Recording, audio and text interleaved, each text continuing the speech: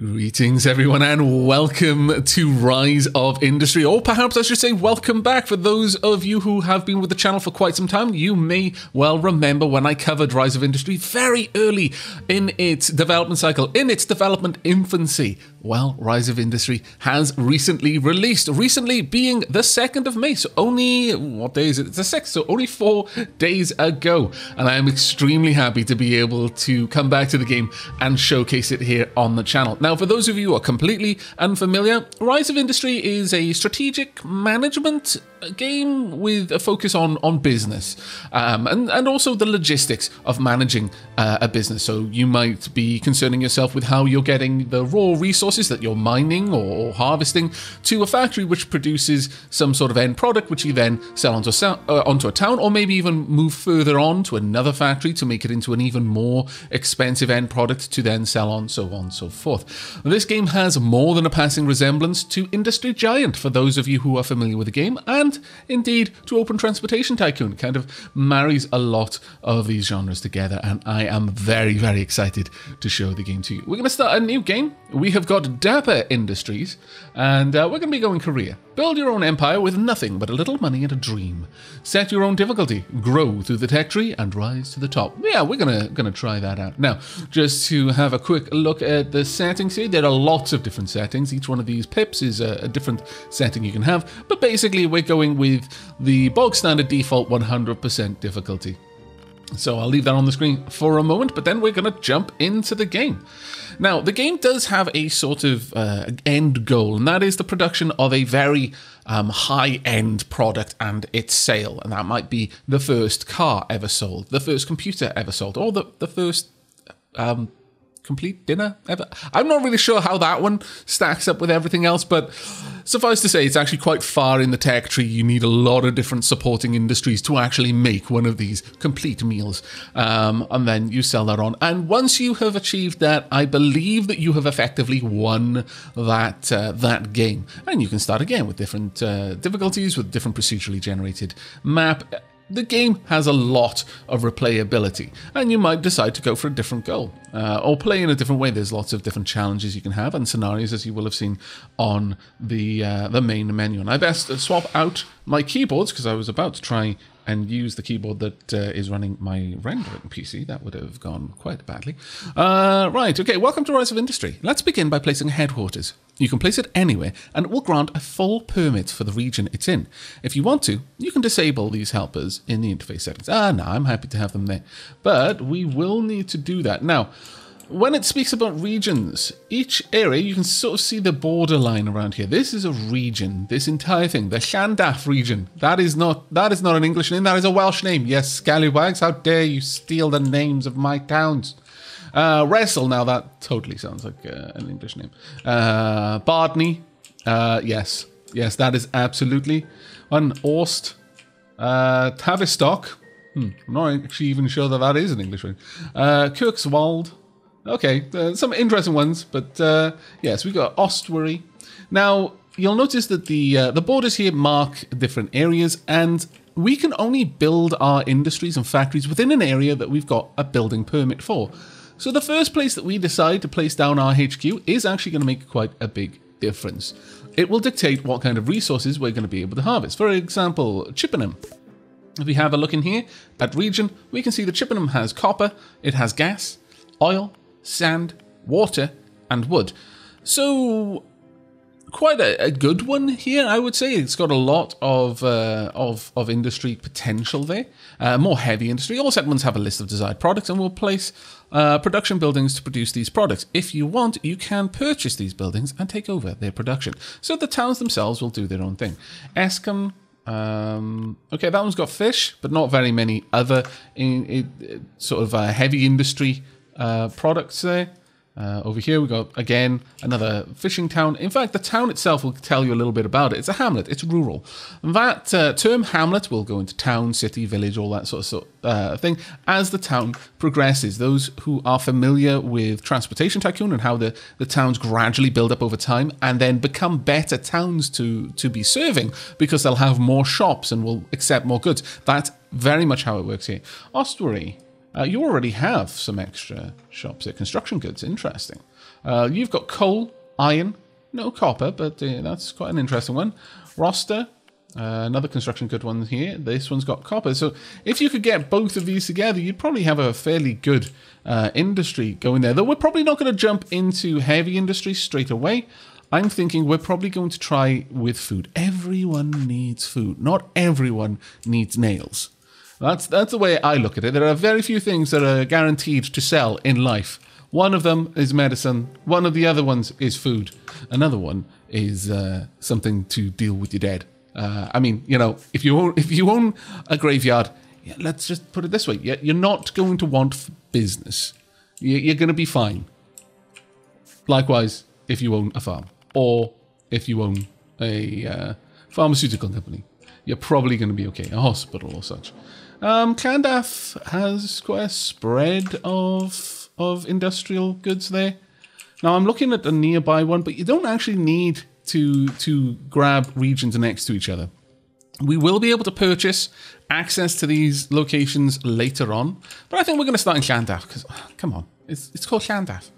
So we're going to have a farmer's market, a hardware store, and a construction goods store.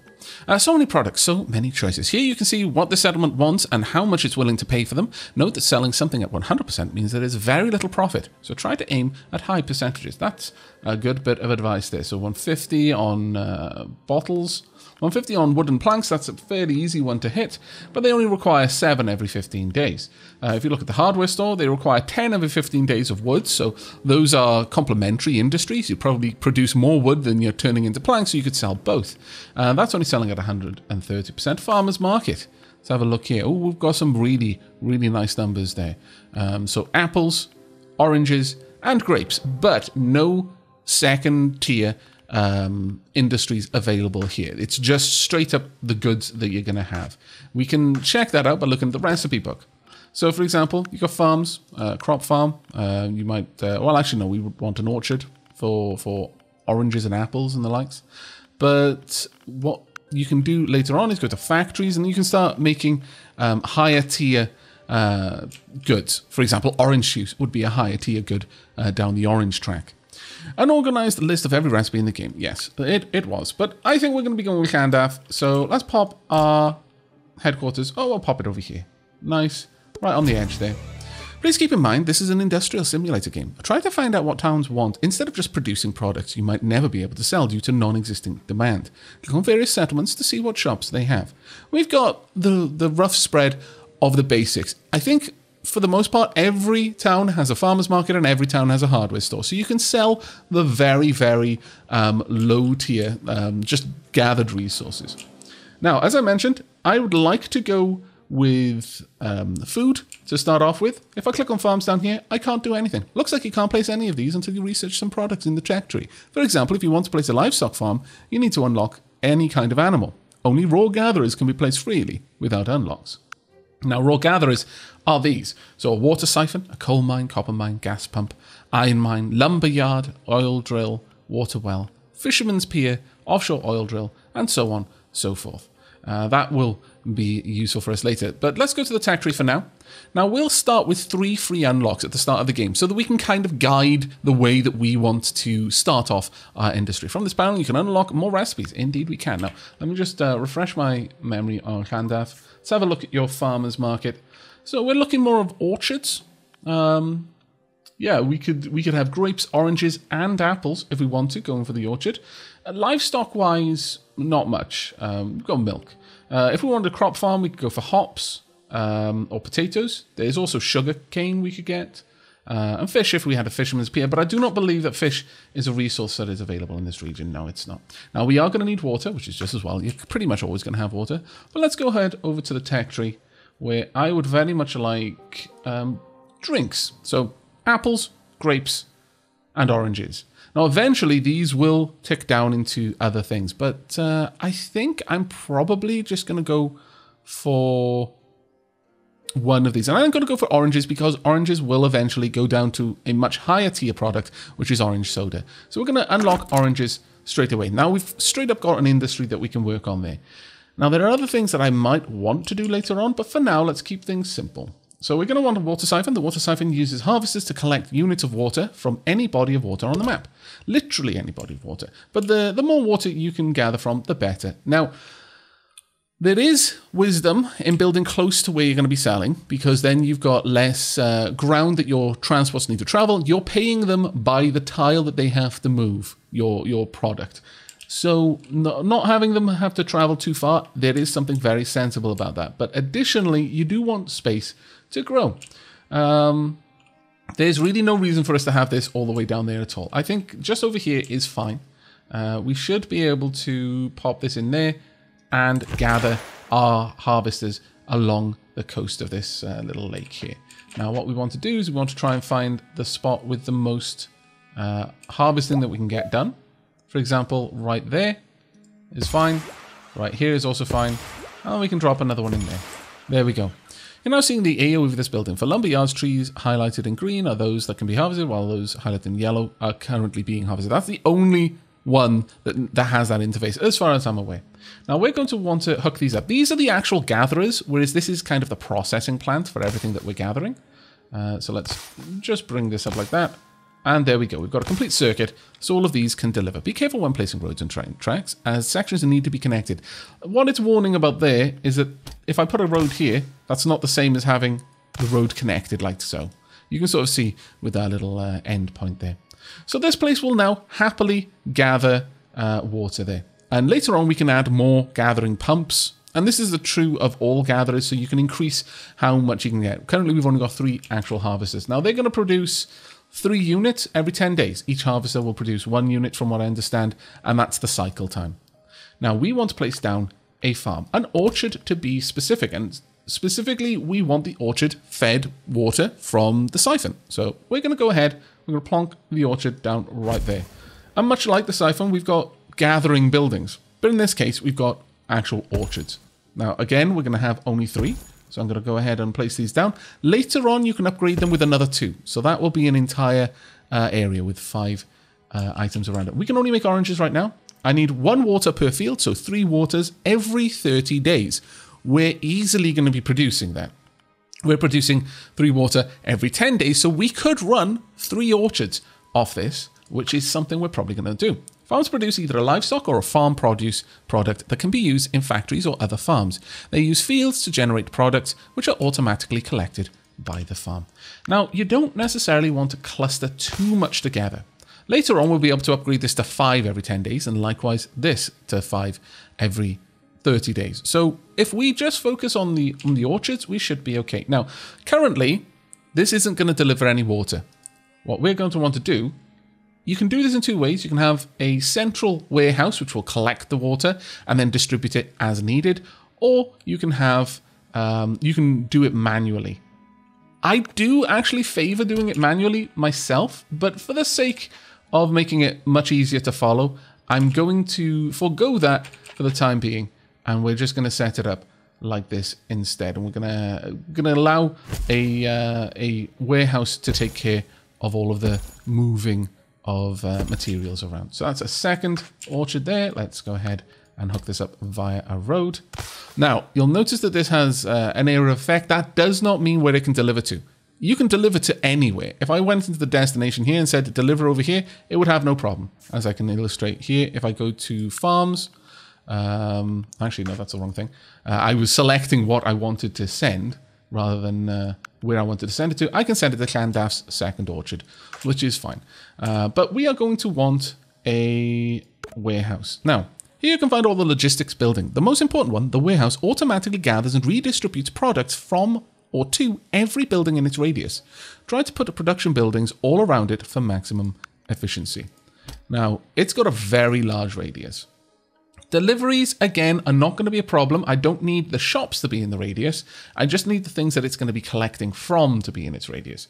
And I'm happy enough with this right about here for that. I could put it there if I really wanted to, but I don't see much of a reason to. In fact, we'll have it here.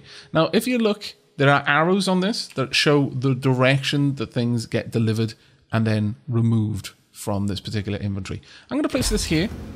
Now that you've placed the warehouse, you will want to override its automatic settings. So just go into the input or output tabs and disable some targets, or you want to collect everything. It never keeps that on the screen. I've never actually been able to read it. Because the moment I place this down, everything is like, I can't get to it. You'd think that I would remember this every time I try, but I don't. One day, I'll remember to place the roads first so that they don't all suddenly have a panic attack that they can't get to the warehouse. Nevertheless, we can go in and I can tell it to deliver all of this, and it will gather the resources from my orchards and water, and then it'll deliver the water wherever it needs to be. I can actually reduce the radius if I particularly want to, or I can be very specific. But if I decide to get specific, I am going to be shutting down its automatic gathering, from what I understand. You can see what your warehouses are bringing in and sending out by looking at the incoming and outgoing tabs in the warehouse. You can also adjust their area of effect. That's fine. Right, a final orchard, so that we're making the most use of our water siphon. We'll place this one right here. There we go. Now, we don't need to do anything else. Everything else will be taken care of automatically. Now, I would like to run all of this back. This warehouse is going to exist only for my orchards. So you know what? Let's go ahead and change this to Orange Orchard 1. Can I cut and paste? I hope I can. There we go. That's fine. Orange Orchard 3 rather. Yes, perfect. This is glorious, because this way it's going to be a little bit easier. Once you've got a large enough company with lots of different industries, renaming things is going to become very important to you. We want orange water siphon. That's it. We don't need 2. We'll just leave it as that. Orange water siphon.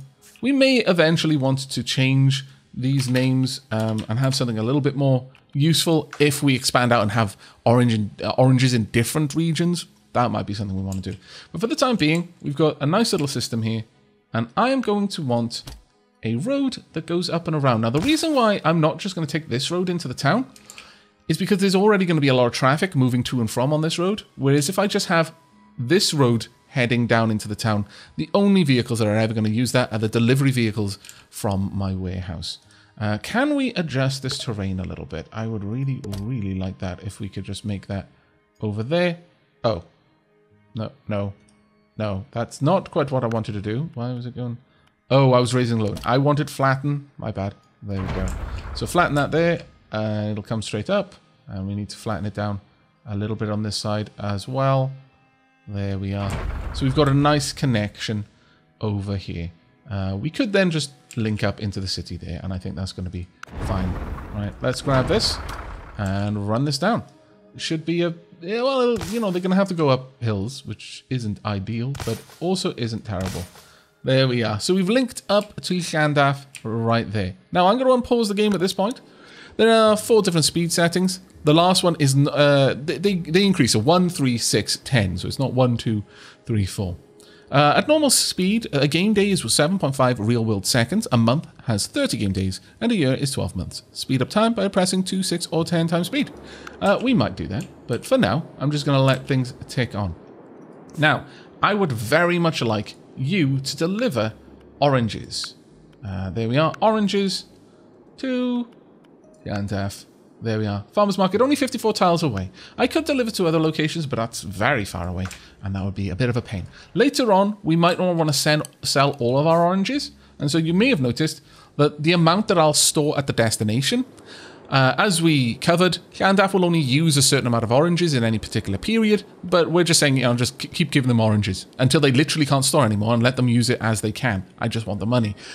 But I can tell them to only sell oranges above a certain threshold. This is what I might want to do if I wanted to instead be turning most of our oranges into orange juice. But I still had a bit of overflow of oranges, then I'd want to sell the runoff just to make some money, if that was what we wanted to do. Now, let's have a watch. There we go. The water has been gathered, and the water is now dispatched to the warehouse, and now everywhere is collecting water from the warehouse itself. And as you can see, the little windmill is going. There we are. Everything is going well. And the farms themselves are sending out trucks to pick up the produce, or rather the oranges. There we go. Let's have a quick look. They have currently got no stock of water, but all of their fields are now producing. So now they're going to start actually storing water in here. If we have a look, where are we? No, we've actually used it there, but our first batch of oranges has already been delivered and will be sat in Llandaff right now. If we pause things, these are the delivery trucks, and we're going to be seeing quite a lot of delivering going on. But if we check in the farmer's market, we'll see there are 4 stored oranges there right now. That is absolutely glorious. I approve. We make 2 oranges per field, so that's we've got 9 fields, so we're making 18 oranges every 30 days. That's not bad at all, actually. How often do they use? 8 per 15. Well, that's actually quite enough there. We are going to be saturating the market there, but it's currently at 161%, so we'll make a little bit of cash. Now, if you have a look down here, we can see how our cash is moving around. We sold a decent amount of product there, and realistically, building upkeep, I mean, it's eating a chunk of our money, but we are producing cash right now, which is glorious. Now, you may have noticed that I didn't use all of my tech, and that's because I would like to have a look at the other things that we could produce. For example, we have got wood here, but we've got a construction goods store. Now, this is a higher tier good, and it sells for a lot more. That sells for 2.76. This sells for 28. Farmer's market. We're selling the oranges for 11. That's not neither here nor there. But if we want to produce planks, we're going to need some other kinds of industry for that. We're going to need factories specifically. Let's go ahead and check out the tech tree and see what we can do. So, if we want planks, able to produce wooden planks at carpentry. That's not too bad. And I've got 2 free unlocks, but only for the first and second row. I think that would actually include this one. I'm not entirely sure. But there we go. So we've got planks there. Is there anything else that they might want over here that I could provide? Paint? No, that's not something I can easily do. Paper roll, adhesive, capacitors, bottles. Let's have a look at these. Wall panels there. Paper mill would require wood, and I could make paper roll out of that. Okay, able to produce paper roll at a paper mill. Might be worth us doing. Paint. No, that's dye. Toys down there. No. Heavy industry. We'd need quite a lot to be able to make glass, to be able to make bottles. That's a bit out of our range right now. But we could look at using paper, extra trees to make paper rolls, which might be worth it. The more goods that you can supply to a place, the better it's going to grow, generally speaking. Now, don't worry about this all the time because it's kind of a running total. The main thing is to look at the last month and see how we're doing. We're actually reasonably profitable right now. We could go for a comfortable bit of profit of popping down some grapes or apples. They'd probably earn about the same amount. Eventually, this is going to go down, though. As you can see, the average price is dropping right now, so it's not as great as it could be. But let's go ahead and have a look at different industries. Now, we are going to set up a lumberyard. Now, the lumberyard is different to the farms and the water gatherers because it will use up the resources. This game doesn't have like infinite trees. You can just replant the trees so they are functionally renewable. We can just pay to plant more trees. It takes them a while to grow and then we can chop them down. And generally you'll make a profit on that exchange. But certain things like coal or copper, that's a finite resource. You can't just make more copper in the ground. It's not like Factory Town where you can have an earth shrine that is restocking all of the depleted resources. No, unfortunately not. I'm going to actually pop this fairly close in there. There we go. Now, much like the water siphon, we are going to have a bunch of gatherers. And I want the gatherers to be able to access a decent amount of trees each. So one over here. And you'll notice that some of those trees should have turned orange. It's a little bit harder to see, but they've got little orange outlines. And that means that this harvester has earmarked those as its trees to gather. And we'll honestly just have them all in a row. That should be fine. And then we'll hook those all up with the road. There we go. Now, I'm going to go ahead and I'm going to plant trees right away. Now, this can get a little bit pricey, so don't go too overboard. But planting early is going to save you a bit of a headache later on because it does take a while for these trees to grow as it does in real life. So you want to start planting early just in case you forget later on. That's the way I think about it. Now, this will produce 1 lumber every 10 days. Very well. Now then, we want a factory. And right now, we can only build the carpentry center, which is fine. We'll go ahead and plonk this one down a little bit outside of the range of the lumberyard there, I think. we'll just pop it over here for the time being. Factories take products from farms, gatherers, and even other factories to create new products. Each product created has a tier associated with it. The higher the tier, the higher its value, but less demand it might have. And that is a very important one to note. Let's hook that up to a road. And just to illustrate that, if we have a look at the hardware store, they want 10 per 15 days, whereas this one wants only 7 per 15 days. Quite a big difference there. It'll take extra time to process these as well. So currently, we'll make 1 wooden plank every 20 days. It requires 3 logs, though. So that we're producing 3 every 10. So in the first 20 days, we'll have made 6. So we'll be doubling what we need. So we can run 2 carpentry off that. In fact, we can run a little bit more as well because we're overproducing. In fact, we can run 3 carpentries off this. So that should be fine on the whole. Well, actually saying that, no, we can run 2. The third would maybe get a little bit of overflow, but I think overall we'll play it safe and we'll just plonk down 2 to start with. So let's get a second carpentry center. Now this one doesn't have anything built up around it, so you can actually plonk these in quite close together, and it shouldn't be a problem. We'll leave this as plank sawmill. Well, yeah, plank mill. Shh, it doesn't make sense. It doesn't have to. I just need to know what it means. Plank mill 2. There we go. And this one is just lumberyard 1. It doesn't need to be anything else.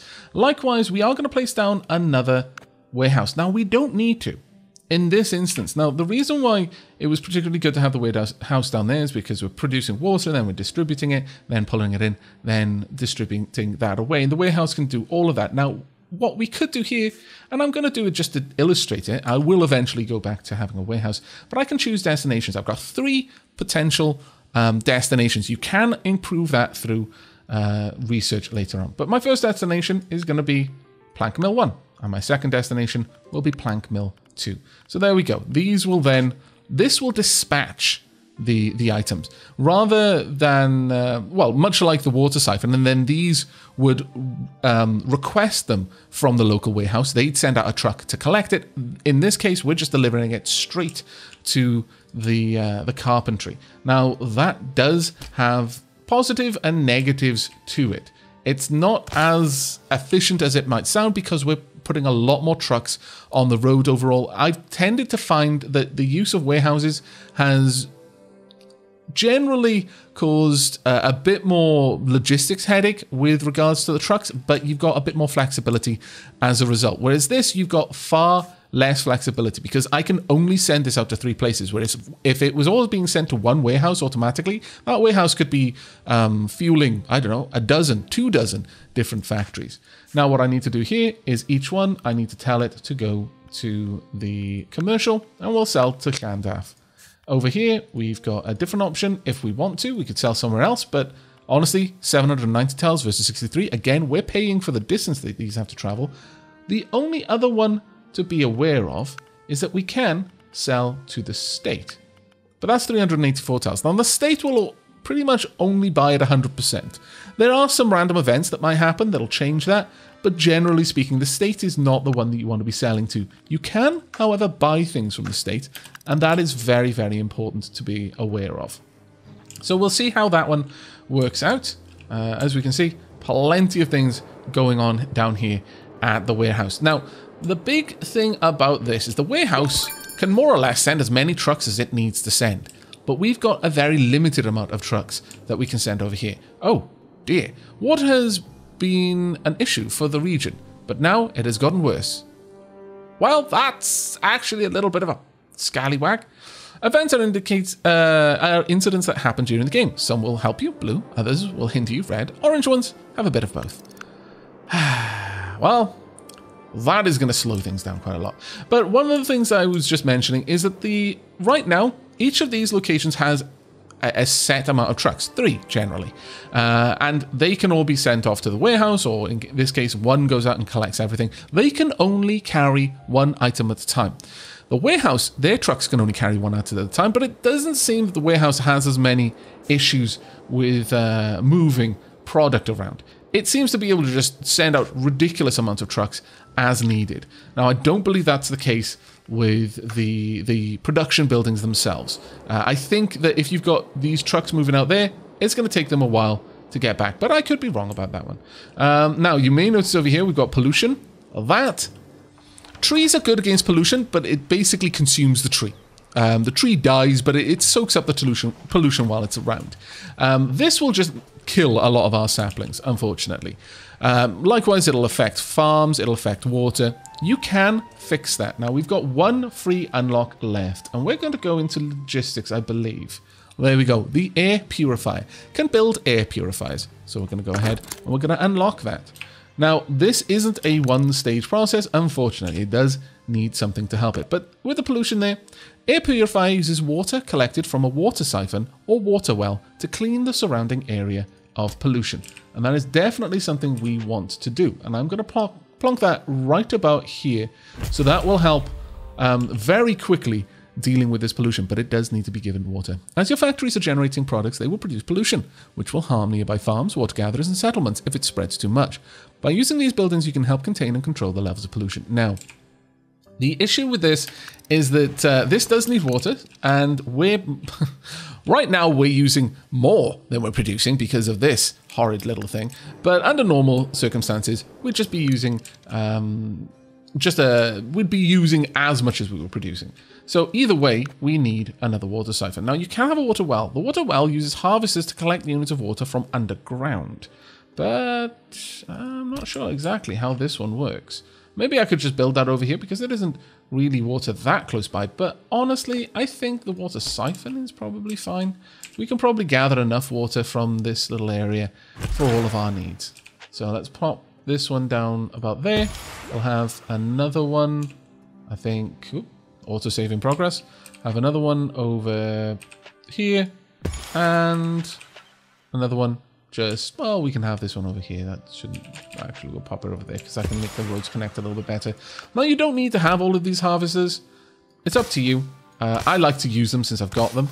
So there we go. That is all connected, and we can run this all the way down and connect up into the forest there.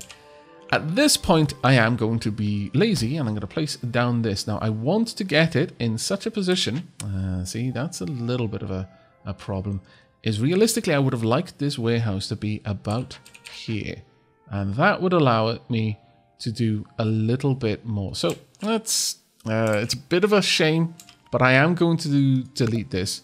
Let's get this whole thing away. We've got a bit of a refund, which is frankly quite merciful of them. But let's go ahead and place the warehouse down first, I think. Probably a wiser move there. Let's not delete the trees.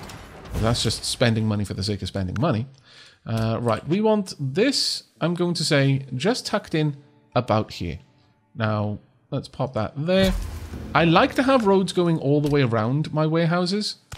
For no particular reason, but they do enter there and then exit on a different location. So it does seem to make a bit of sense to me. Right, pathing alert. Yes, I know. This one, why are you having a pathing alert? Ah, you're now trying to put it into the warehouse. That's an automatic thing. Very well. Let's go ahead and rename this warehouse then to Plank Warehouse. And we'll just call it there. There we go. Automatically updated.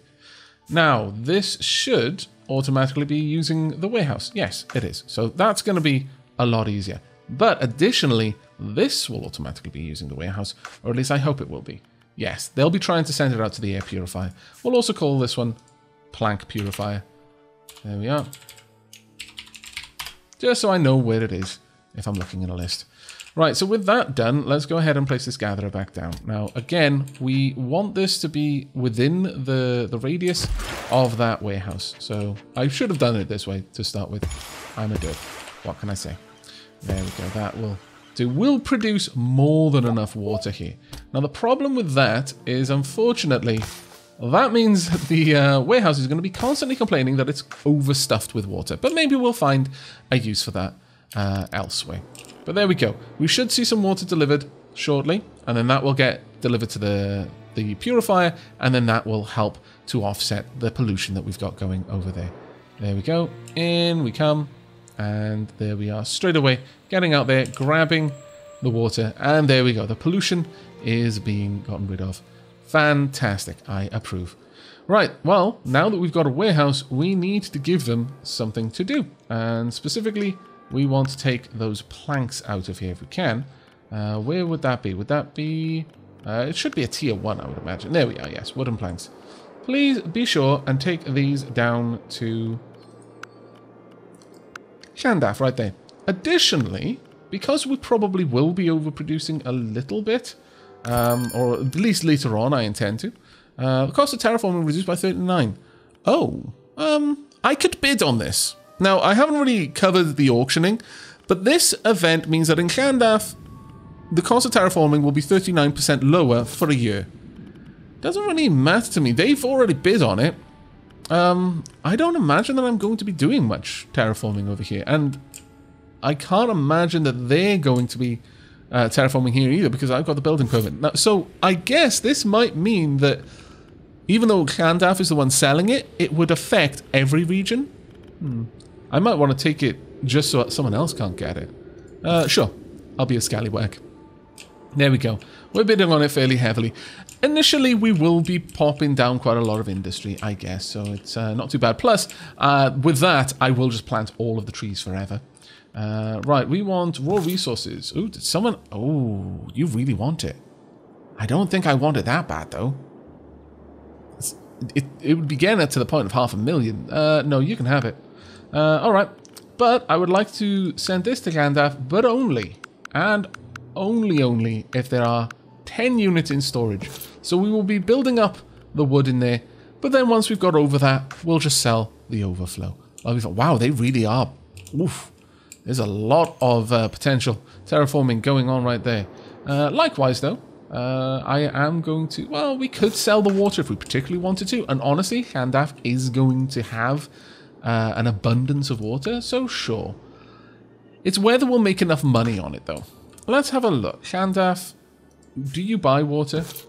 Let's have a look. Hardware store. Oops.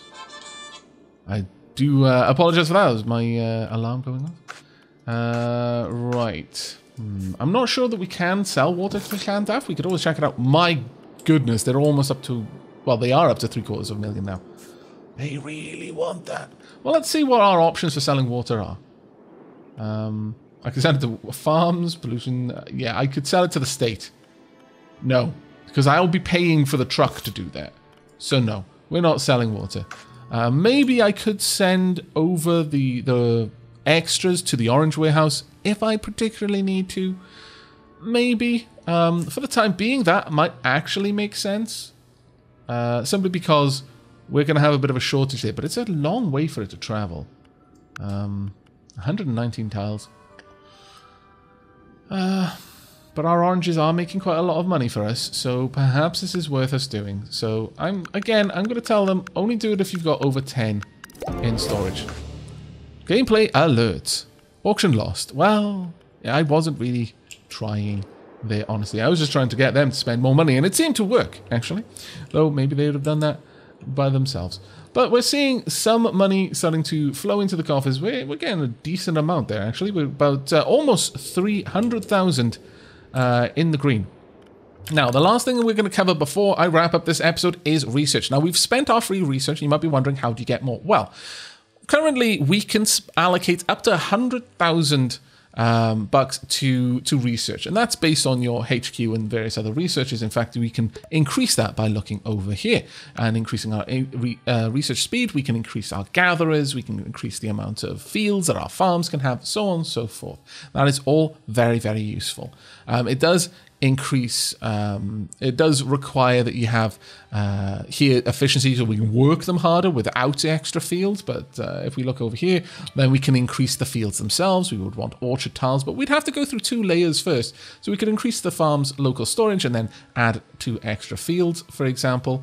We could increase the amount of land harvesters we'd have, so that would affect our the lumber mills.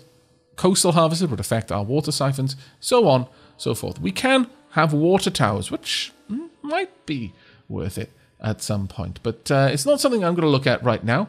What I wouldn't mind looking at is what Llandaf will purchase. Now, they're not going to use orange juice in these because these are purely level 1 goods, or rather raw resources. But over here, that paper roll may well be worth us going for. Though the profit margin is actually going down. So, still, I think it may be worth us looking in because it would help Llandaf.